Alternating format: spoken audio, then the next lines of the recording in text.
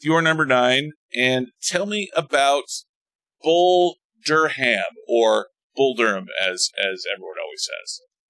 Ron Shelton, great writer, and I have Kevin Costner in 2 of my 9 films, and they both took place in the 80s. Bull Durham was cutting edge because it follows the minor leagues. His character's name is Crash Davis, and he's there to mentor this kid named Meat, played by Tim Robbins. Is probably Tim Robbins, cutting film. I mean, we remember him from Shawshank Redemption, which came out a few years later, and it's really a story about him mentoring him.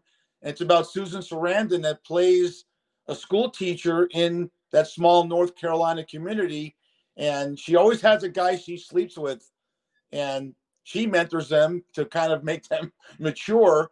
And it's Tim Robbins' character, but secretly Kevin Costner's in love with her, and it just goes through that basic love story. Yeah, it's a great love triangle. It is the love triangle that we often see in films of lots of different genres, but it's the 2 guys, the 1 woman, and her having to choose between the 2.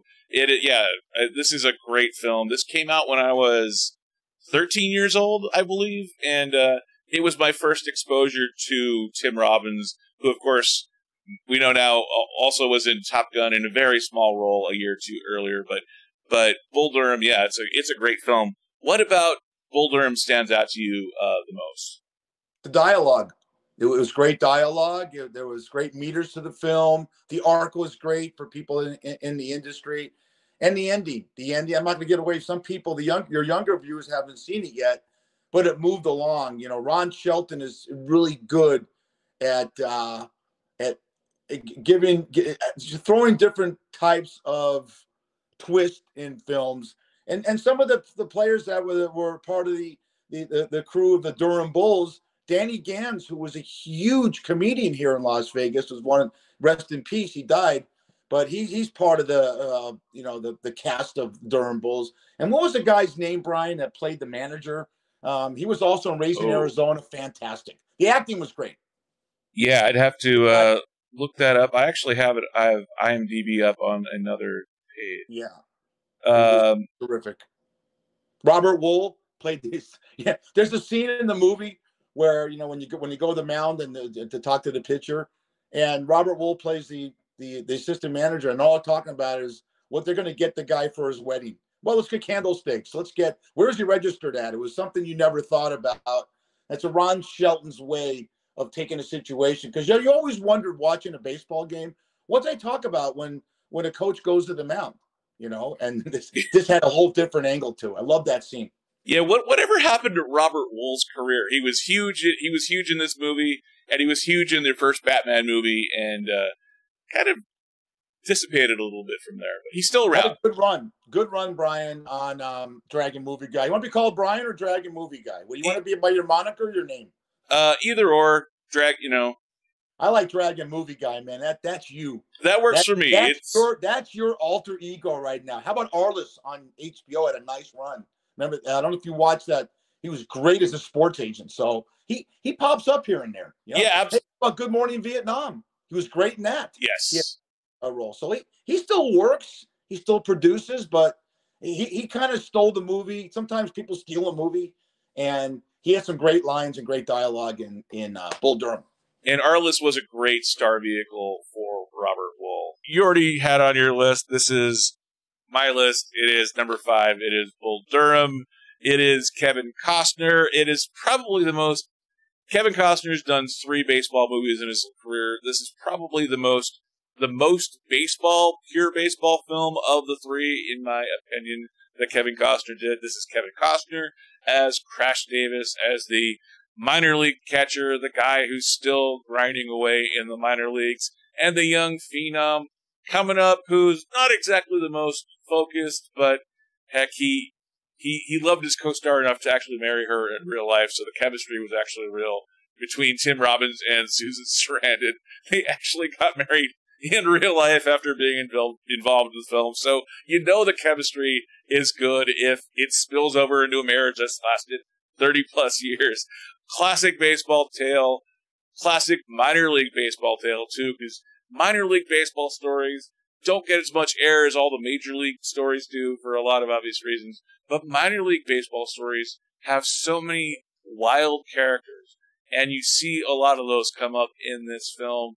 It is a lot of classic Hollywood tropes, a lot of baseball movie tropes, but in the hands of these filmmakers and in these actors, there's a reason. You mentioned Danny Gans. Danny Gans was a big-time Las Vegas performer for 25 years before his untimely death.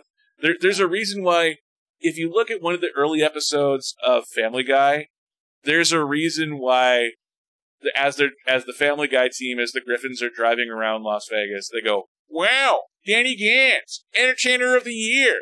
Because when I first moved here in 2006, there were billboards everywhere talking about Danny Gans and how he's eternally the Entertainer of the Year. Never said what year, but they just said Entertainer of the Year. Great strip performer, he was front and center on the marquee at the Mirage.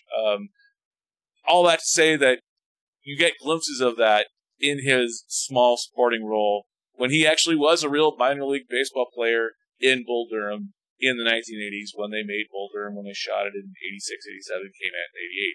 So, this is one that Bull Durham ends up, I think, a lot higher on most people's list than it does on mine. It's this is a film that came out when I was 13, so I didn't see it right away when I was junior high school. It's a little bit more adult than that. I think it's kind of more high school than junior high. But this is one that it's an all-time classic baseball movie for a reason. It's one that people still talk about for a reason. So all of that, Bull Durham, great film, number 5 on my list. Other thoughts on Bull Durham? Yeah, great. You're 13, so that comes out. I'm 28. So that scene when he's doing her toenails and he's banging with the little candles going on. There's erotic sex scenes in this thing. So Susan Sarandon was hot. She's still good looking for an older woman. But back then, she had that curvy body. And then what was the other one that did? It was a hooker, and she marries the guy that's a Jesus freak that's on the team, and she's banged everyone on the team. And there's a lot of sexual innuendos in this film, which made it, again, added a lot to what you said earlier, well, I totally agree with. Strange things happen in the minor leagues. And yeah, the streetwalker lady marrying the religious fanatic, that is something that it's so strange. It probably is based off of actual real life stories somewhere along the way. Sure. This is a film that, and you're right, I was probably a little bit young at the time to watch this film, given the adult nature of it, but it reflects the life of baseball players. People always forget, too, when you're a minor league baseball player, you can get called up or released or sent down at any time. So these are not people that are 35-year-olds with a wife and kids they go home to every night. These are people that are transitory. They're working their way up in their career. They're mostly in their 20s. If they are like Kevin Costner's character, they are in their 30s still hanging on, but they're not. Sure. They're not settled at where they are in life. So they are kind of at that experimental period. They are in that have fun, but also work, that live hard and play hard time of life.